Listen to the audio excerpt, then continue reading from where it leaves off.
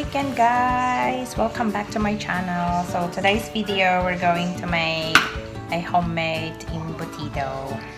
So before we start, I'm just gonna show it to you my ingredients. So I have 1 kilo of pork mince, and then 2 cups of carrots, 2 grated carrots, 8 pieces of hot dog, 2 raw eggs, and half cups of pickles, 1/4 cup of green capsicum, half cup of green capsicum, 2 cups of raisins, 2 cups of grated cheese, salt and pepper, 1 cup of onion, half cup of tomato sauce, and yeah, that's our ingredients. And also the breadcrumbs is 2 cups. So yeah, I'm just gonna show it to you guys how to mix it and how to do it. So let's get started.